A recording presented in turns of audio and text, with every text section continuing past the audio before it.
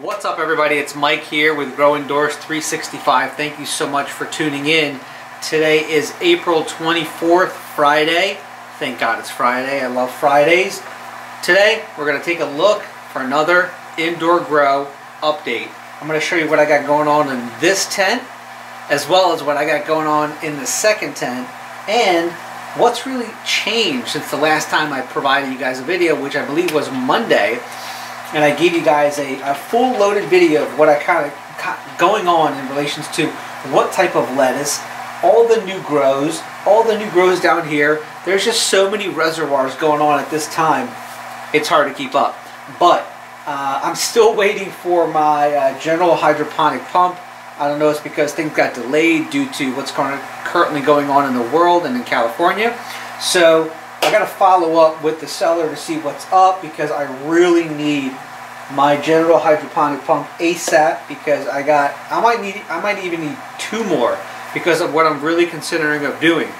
And I'm really excited to actually discuss on my love for the fluorescent T5 lights versus an LED light. I don't know how happy I am with the LEDs that I've been working with. I think I really just like this type of light, and I've been growing in it for so long that I feel like this is the best way. I don't like anything harsh to my eyes. If you guys would work with different types of lights, you have to wear eye gear, number one.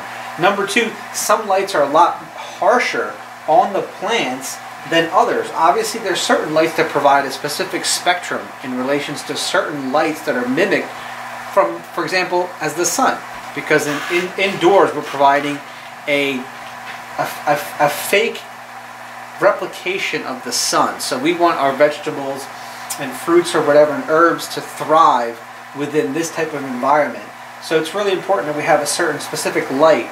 But anyway, I really love the T5s. I'm still playing with that LED over there from Mars Hydro, so we'll see how it goes. But anyway, if you're new to the channel, I would really appreciate it to give me a beautiful thumbs up, as well as make sure to subscribe, share this video, and make sure to hit the bell notification. This time you get notifications every single time I upload a video. Come along with me. We're going to take a look at every single bin, a lot of the new substantial growth that's happened in the last 5 days, as you can see just from this angle, and we'll go through every single bin. Come along. Alright, well, let's start with the top tier in the large tent. As you can see, we got some growth happening, okay? You start out little by little. I mean, these guys started out just this big right here, okay? How wonderful does that look? That's that basil. It's looking absolutely stunning. Love that. Love basil. Basil is phenomenal. Give me a thumbs up if you love basil. Give me a thumbs up if you like lettuce. Take a look at all this development that's happening. First, let's take a sneak peek, take a look at the root system. Everything here is looking really, really good. As you can see, a really nice percolation from the air stone. Love that. The root systems are nice and clear. Then, a lot of times you might find a dirty looking root system, not necessarily because of rot, but from my experience, it's because of just the fertilizer that we're putting in there. It's a certain color that will actually kind of dye those roots. But take a look at this abundance of lettuce that I currently have growing. Absolutely phenomenal. The two variations that you can see here, the spotted red one and just a regular one. Really nice little bouquets that are coming along. So I'm really excited for this. I'm going to still probably let this go for... honestly, if you've ever grown and you know about growing indoors, or however, you know, I've never actually successfully grown anything like this outside. But in relation to growing this, in relation to growing lettuce like this on an indoor platform, I've noticed that if you let them go too long, they're just going to get sour and disgusting. Okay, start getting bitter, not sour, but bitter. So I think honestly this lettuce might have another week to grow, and it is ready to take this whole thing down. Start munching on it as I go through. I mean, you could easily, for a person, for one plate, I mean, like, you could easily take this head right here and take that down. I mean, again, I'm not pumping a huge amount of fertilizer. A huge amount of food is not being pumped into these to really do like overgrowth. I mean, I'm not pumping these up, and I don't like doing that.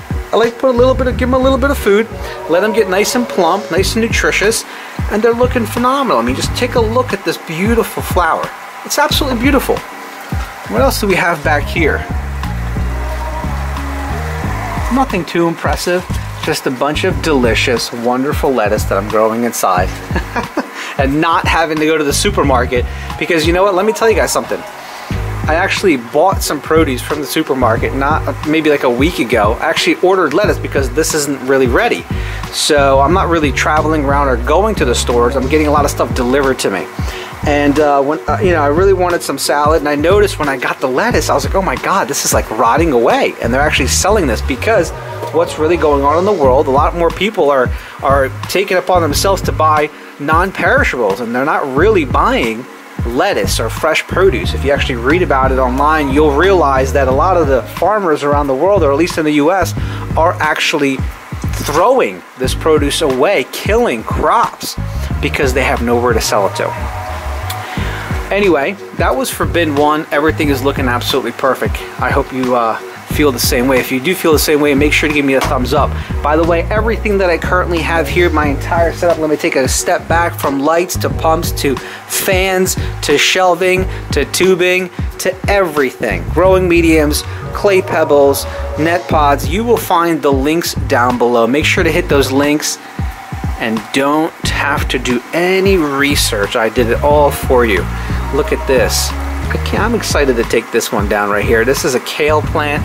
It's such a cute little plant, honestly. Look at these little leaves. It's absolutely phenomenal, and they're so delicate. So delicate. And that's actually a wonderful way of eating it. I mean, the taste of when things are still alive, when you chop this up and you eat it within 25 minutes of taking it down, the taste is unparalleled to anything that you've ever tasted in relation to any of these vegetables. It could be the lettuce, the kale, the basil, the whatever. Okay? If you haven't grown your own and serve this literally from farm to table, because this is my indoor farm, from farm to table, I snip, I bring it upstairs, chop it up, dress it up, boom, I'm ready to go. It's unbelievable. It's truly, again, unparalleled to anything that you've ever had. Now, as you can see back here, we have, this is my lemon balm down here, and let me tell you, the lemon balm's looking good. This bush, these bushes actually do get a little bigger.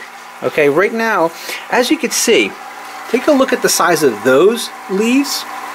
Take a look at the size of this one. Now, it's got a few large leaves, but the difference is because that other one, which is interesting, the middle one doesn't have as large of a root development as this one at the top right, but the one in the middle is growing more vibrant. I feel like it's growing bigger, and this one's maybe they're the same size, but I see just like larger leaves on that one over there. But anyway, I think in about a week or so I'll start picking at it and making some fresh tea. I just take these off. Oh, I love the smell of lemon balm. It's so interesting. A green leaf could actually smell like lemon. It's unbelievable. This actually, on this bin, this actually could be one of the larger heads that we have here. I mean, take a look at how large this thing is. That's pretty cool. Very unique. I love that. You'll notice a lot of times if you have overlapping of just grow in general, you'll notice some of them get a little condensation on them, which I feel is okay. There's nothing to it, but you will have that because depending on the temperature or whatnot in the tent, that's going to happen. I just like to sometimes go inside here and rip off some dead leaves, because you're going to have dead leaves just like that when the light can't hit certain leaves, or the leaves are so little they're just like not being developed properly or whatnot. So, but overall everything is looking phenomenal here. Even this like nice little bouquet right here, it's going to be beautiful and delicious. It's feeling really crispy. As you can see here, a little bit of water with that condensation there. Excellent. So that's for bin 2. Let's go over to bin 3 here. This is relatively the newer grow that I actually put in I believe on Monday after I shot the video and showed you guys everything. As you can see here, basil, and basil down here. And I love the fact that on here I have 3 different basil plants set up in just one rock wool. I think that's the best way to do it.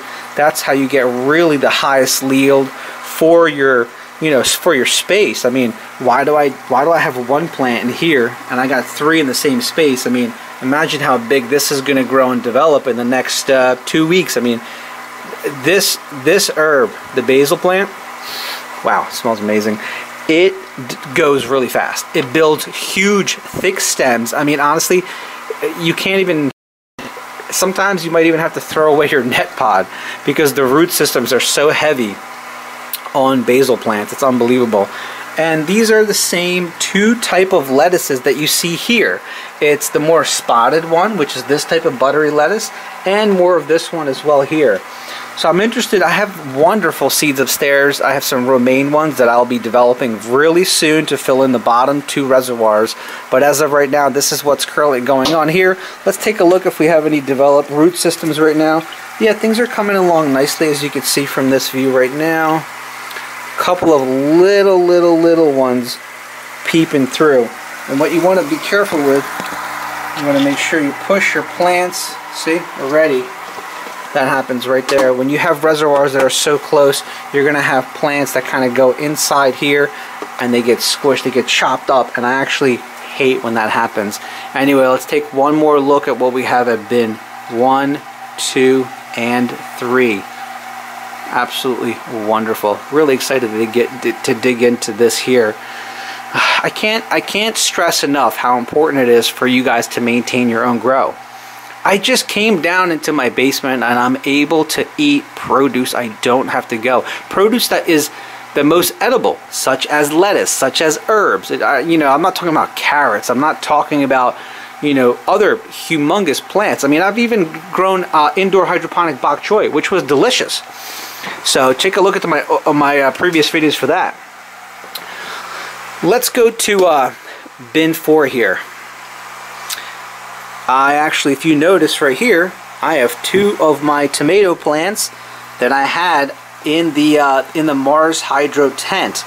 But I decided I'd be crazy at least not to start them off or get them going underneath the fluorescent T5. And unfortunately, this one right here is missing 2 bulbs, so it's not even getting that full impact of probably, I don't know, 6,500K of this warm light.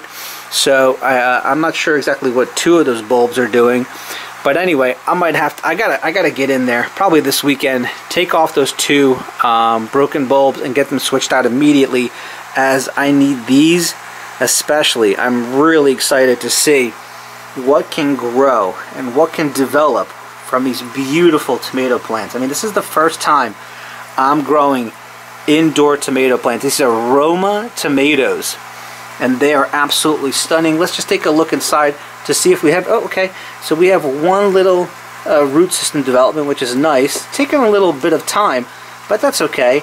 And we have a couple more here, little scragglers. And, you know, I actually did this, I changed this out just a couple of days ago because I realized, you know what, I just don't know what's going on with that, with the LED light. I'm just like not, under the light, things just look scarier. I'm not even kidding. Things just look scarier. And I really just can't even tell on what's developing properly under there or not. We're going to take a look in there just in 1 second. As you can see here, I'm keeping the temperature going because the tent is open and it's fairly still cold outside. It's like 52 degrees out here in the on the East Coast. I'm at 73.2 and 46 humid, which is not bad. Not bad at all. As you can see here, I just wanted to show you real quick. Remember in the last video I talked about net pods? Here is this one full of rock wool. Okay, take a look at that. Rock wool can't get out, right? And here's the more crappier one. If I shake this hard enough, one of those will easily pop out. As you can see, they're basically popping out, but I tried my best to use the largest ones possible to refrain, you know, to keep them from doing that. But in this grow, everything's looking pretty good. Everything's pretty mature. We have, again, the same type of lettuce as you can see here. Super spotty in this case right there. Super spotty right here. And the same type of lettuce back here and up here. And I have one basil plant back there, as well as these 2 tomato beauties, which I'm super excited for. Hopefully they grow a deeper root system. But you know, I mean, that's actually coming out pretty good. That's not bad. but for the tomato plants to really thrive, I really wanted to have one dedicated pump to this that's just like literally percolating like crazy to provide the highest possible oxygen level that it can. Let's go over here, and that's for that. Let's go over here and take a look at the Mars Hydro tent and just see what's going on in there. It's just, everything just looks a little sadder in here. I don't know. Is it me? Is it, I don't know. I mean, just look at this. You know, for whatever reason, is this too far? You know, for you guys have grown, I mean, I feel like this isn't too far. This is the first time I'm actually growing in this type of light, in this like LED light, okay? To me, this is far. But the scarier part about this is that I feel like the plants are being like burnt up a little bit. I mean, like, just take a look at that.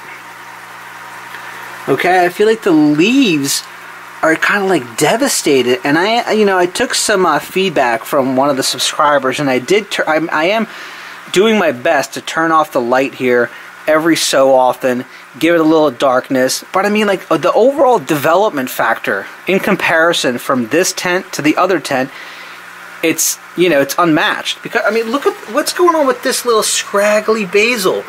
Why is it like that? I don't know. Why is the lettuce just not developing? I mean, honestly, maybe I'm talking a little premature, but I'm a little scared. I'm a little scared for some of these plants. I mean, I'm not even seeing any root development from this, and I'm almost scared for the fact that it's due to the fact of the type of light that I'm using. I know I did, you know, hear some good feedback again from the same viewer, that the overall spectrum for this light is good, and it should do well for these tomato plants. But I'm just not seeing the results that I want to see. For whatever reason, the type of light that it's giving off, I don't know if I'm just happy with it. That's where I am with this.